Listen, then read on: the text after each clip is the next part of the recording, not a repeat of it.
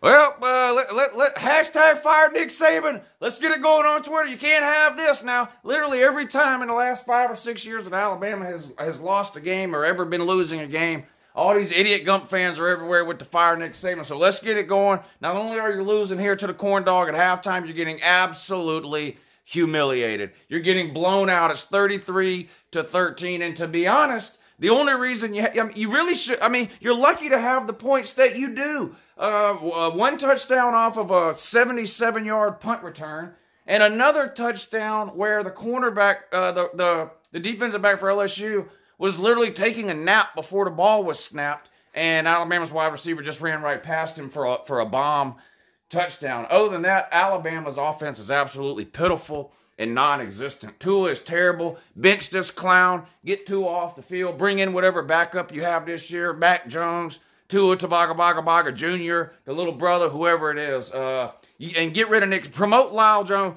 Listen, Nick Saban ought not even come out the locker room in the second half. Fire this guy. Time has passed him by. You've had Lyle Butch Jones there for a few years now. We all know he's the head coach in waiting. Just promote Lyle at halftime. Send him out as head coach. This is embarrassing. Embarrassing. And also, in addition to that as well, all the idiots who spend all their free time pretending that everything is rigged for Alabama, that the SEC and the SEC office and the officiating crews and the head of officiating and the NCAA and all these people are all in cahoots to just rig everything for Alabama to win. Please shut the hell up finally now, and 2, in addition to that, and 3, please.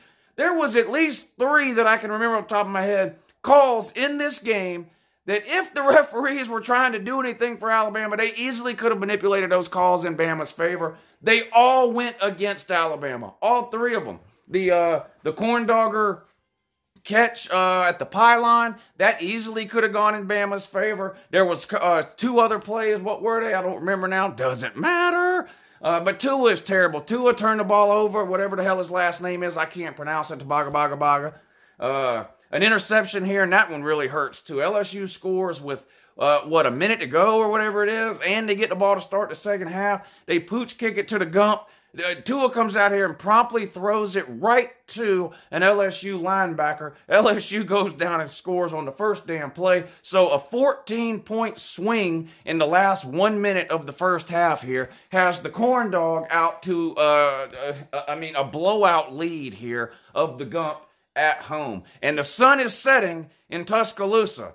Are they going to have the balls to play that Big Lots light show that they have, being down this much at home to LSU, getting absolutely blown out, dominated, and humiliated in their own building? Are they going to have the stones to actually flip the switch on that Big Lots light show, that played out dollar store LED strip they have strung around the stadium, the wannabe Sanford Stadium light show? Please watch the Georgia game tonight at 7 o'clock, Gump. If you want to see a real light show, the only thing more embarrassing than Alabama's first half performance in this game of the century is that Big Lots light show that you guys plug in at the 2 night games a year that you get to have. Don't even do it in this game. This is embarrassing. I couldn't be more disappointed in you than I am right now. I wanted this to be a good game worth watching. They've been hyped this game up, pumped this game up, man. I've been waiting all week for this game, as has every other college football fan on earth. And Alabama just doesn't even show up. This is sad, man. This is embarrassing. God. Got Donald Trump down here watching this train wreck. This is pitiful. Pitiful. Your special teams are still special needs. A punt. You snap a punt over the punter's head, or actually hit him in the hands. He just couldn't catch it. Turn over there.